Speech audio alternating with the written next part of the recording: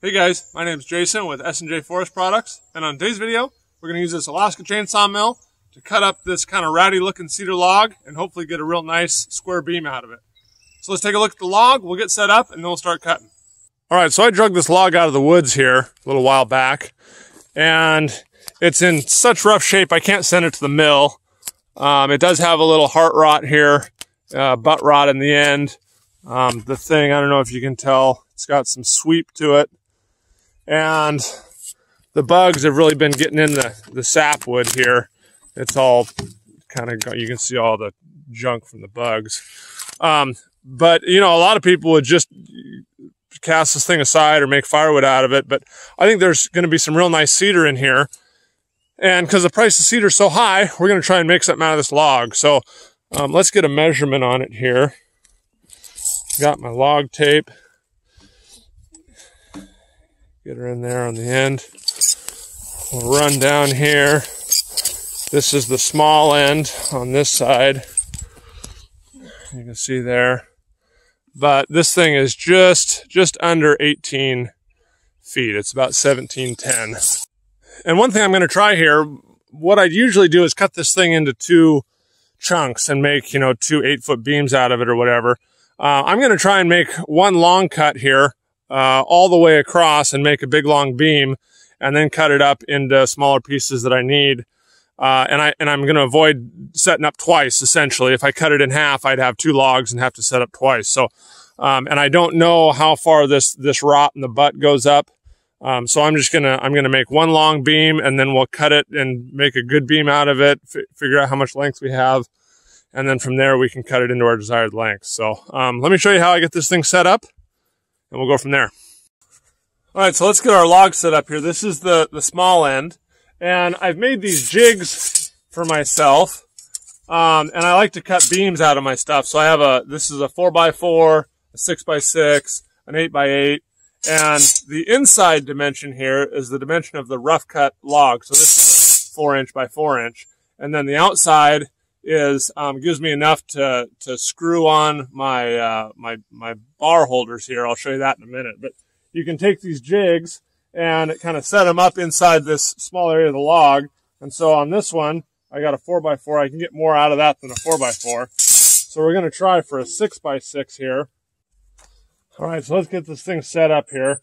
I'm going to have my beam way over on this side, because the sweep goes down that way, and I want to try and get my beam to go straight through that sweep. So I take my jig. What I found is the easiest way to do it, actually, is just to get her screwed in here in a couple of corners.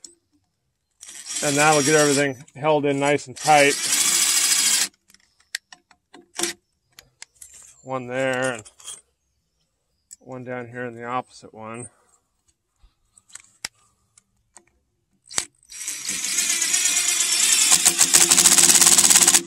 There we go. So that's in there. That's going to be held in place. Now I can take a pen, or usually I like to use a Sharpie, but get it lined out where my beam's going to go. And then I can take and draw on the outside here where I'm going to anchor my guides. Now I'm going to take a little torpedo level here. I can place it right on top of my jig. I got to roll my log a little bit, but once I get this level, then I can go down to the other end of the log, do the same thing, and as long as I make this jig on the other side level, then I have a nice flat plane that I can cut all the way down the log on. And once I have that first cut, then I don't have to have anything level, because these will all be square, and I can just line up my beam holders there, my jig holders. And then just cut around the log. So now I have my jig nice and level. I'm going to screw in my guide here.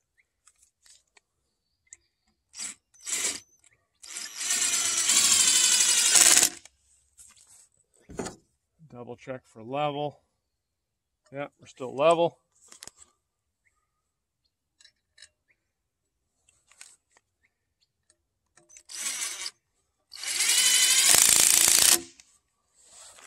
I like to do 3 just so it doesn't wobble.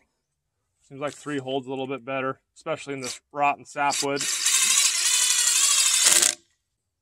All right, so now we got our jig. We got our square beam in here. We're going to have 1 inch between the top of the jig here and where the chainsaw kerf is going to be. So I'll have actually about 5/8 of an inch between the plate and the chain.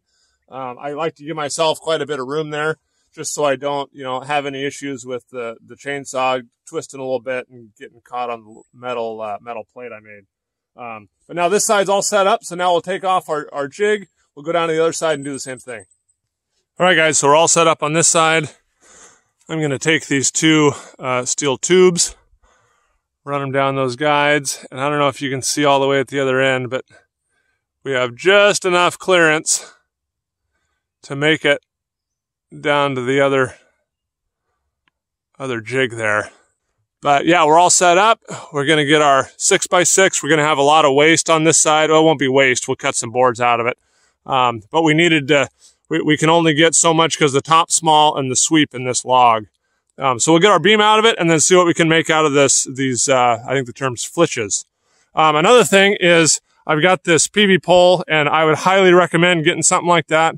It is so much easier to roll these logs around with a tool than with your bare hands. So that's definitely worth the money, getting a little pole to move these logs around. All right, guys, we're all set up here. I got my little tube holders here screwed on. They're level. I got the tubes going all the way across. One thing on these long spans I had to do is get these shims underneath there, because the span is so long that the beams were sagging, but now with the shims, they're nice and flat across there. And I still got to make sure that I'm touching here on both ends, which I am. So we'll get a nice flat cut all the way down, and we'll get that first flitch flicked off of there and see what we got.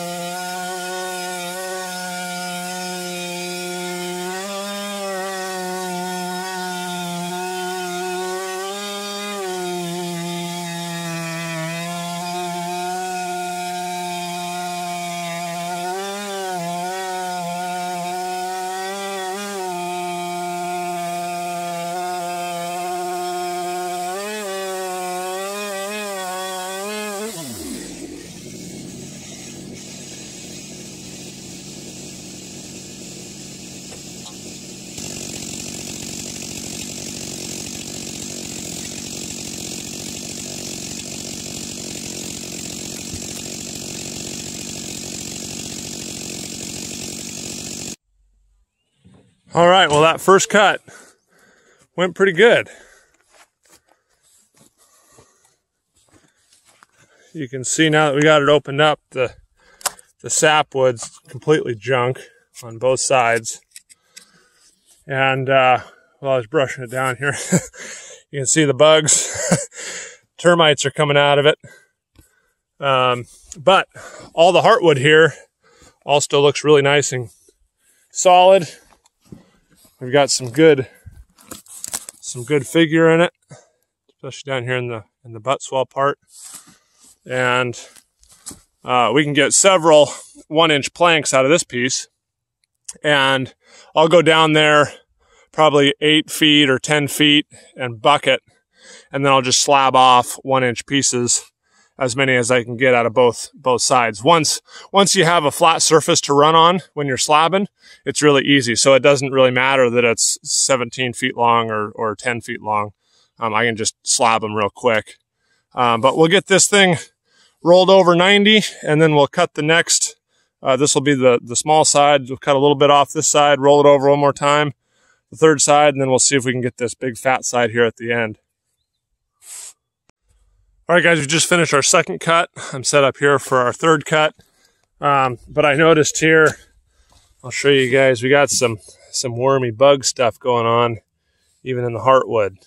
So I don't know how far this goes up. I mean, I knew we had some rot here at the butt, but I don't know how far in the bugs get. I don't see any trails past this, which is only about 3 feet in. So we might have to sacrifice some of this to get out of the bugs.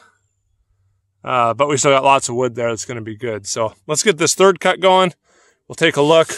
But before we do, a couple of tricks that I've learned over the last couple logs I've cut is, when I set up my jigs, I like to be flush or a little bit in from the face. So when I start, I don't have to bump my dogs up around that plate. If they're flush or just inside, I can just go straight down the log.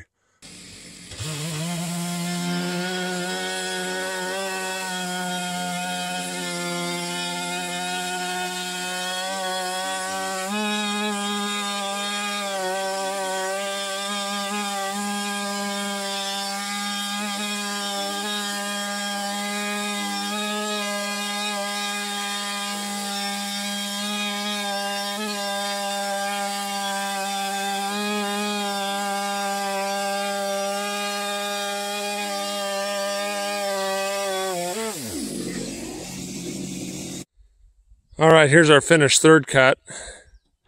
Yeah, now you can really see the taper of this log and the hook on the end there at the butt. And it actually looks like I'll get a little bit of a live edge corner here on this 6x6, right there. But that's okay. But what I wanted to show you is one of the reasons why I wanted to make this a single long beam rather than, say, bucket into a 10 and an 8 or whatever we have, is I didn't know how far up this rot went here. And it's going to go up there quite a ways. You can see it's just full of bugs. I don't know if you can see the bugs in there, but termites have gotten into it. And if I bucked it into a 10 and an 8, let's say, and I have to cut off 3 or 4 feet here of waste, I'll have a 10 and a 4 or a 6 and an 8. Whereas now I can see the beam. I can make my cut wherever I need to get all the rot and the bugs out. And then I can figure out if I want to keep it as a 12-foot long beam or a 15-foot long beam or make it into 2. So let's do our final cut here. We'll see what we end up with for our 6x6 for length. But you can see on some of these, we're going to get a couple of boards out of on the butt end here, and probably all the way up. So we'll make some boards here after we get our beam finished. All right, guys, so I've kind of run into a problem here. This is the skinniest part of the log. I don't know if you can read that, but I've got 5 1/4 here right to the edge of the sapwood, and I've got 1 inch plus of sapwood in there that's not the best. So I can't even make a 6x6 out of it. I'm going to have almost 1 inch sticking up here with no wood on it. It's I don't even know if I can get all the way across. I might have a live edge all the way across my 6x6. So I'm going to make a little adjustment. I'm going to cut it at 5 1/4 so I can have essentially mostly a flat face on this 4th side. And then I can turn it over and make it into 6-inch wide boards or whatever. But I'm going to make it about a 5 1/4 by 6. And if I want to make it into a 4x4 and get a 1-inch board out of it, I can do that too. So I kind of got jiggered around here with the sweep and then the bugs. But we can still get some good wood out of this. We just have to kind of adjust our plan here a little bit.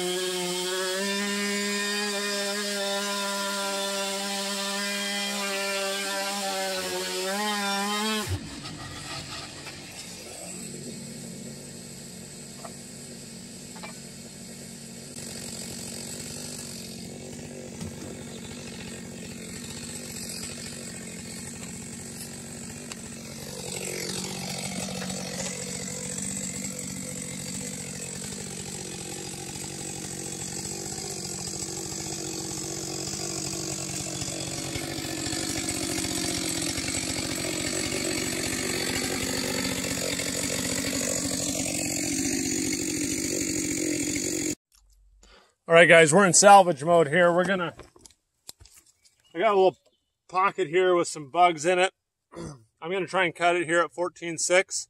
That way I can get an 8-foot and a 6-foot piece out of it with 3 inches of trim on each one. So I'll cut it at 14.6. If I still got bugs, I'll go up to 12.6 and we'll just chase it up and see what kind of wood, what kind of wood we can get out of this.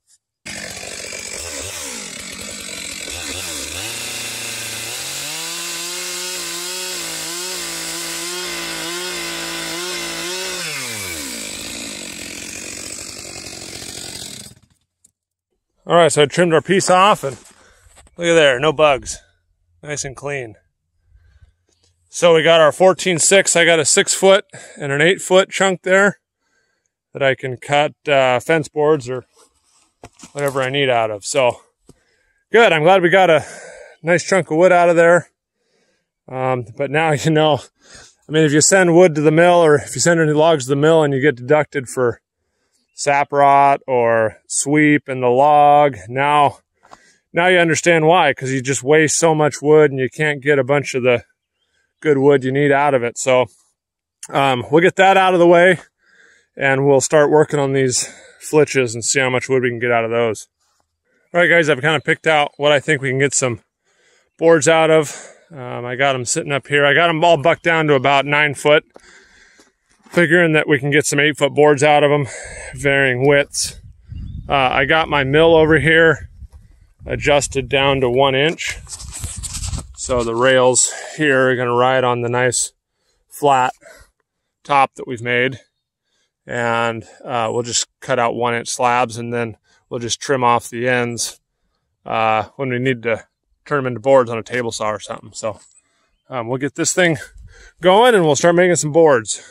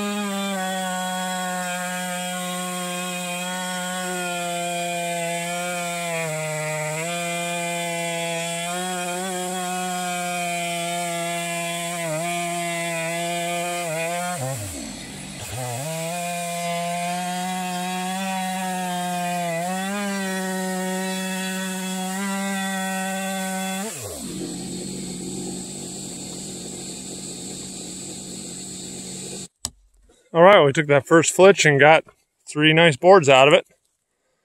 And like I said, those are 9-footers. We can cut them down to 8 or 6 or whatever we need, but they're probably 8 inches wide. Not bad looking. So we'll get the rest of these cut up and I'll show you the boards we get out of them. All right, guys, I'm almost done. I've got that one and that one left to do.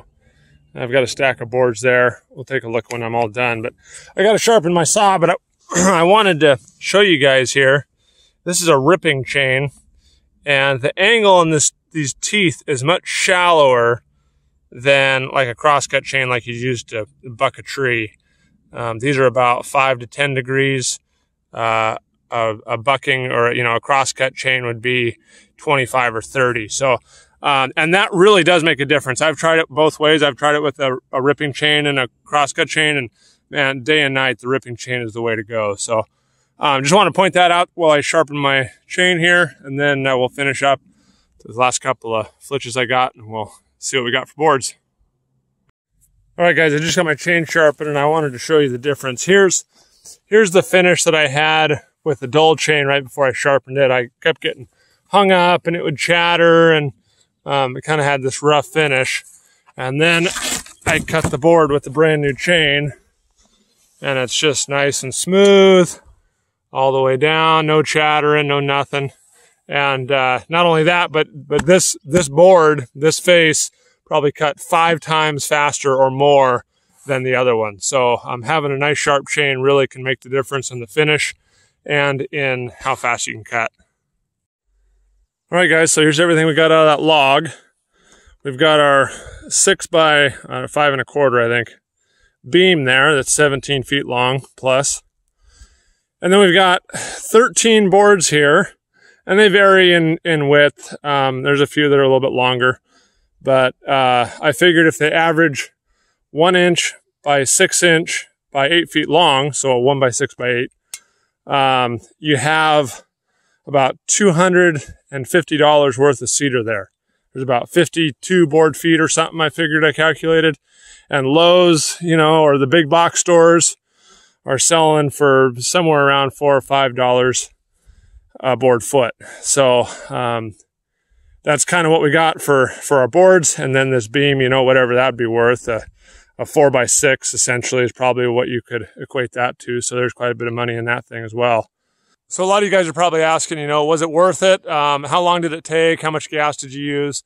Altogether, I rolled up in the truck at about 9:15 this morning. So I had to get everything unloaded, you know, get set up, all that kind of stuff. And right now it's 12:15. So I've been doing it for about 3 hours.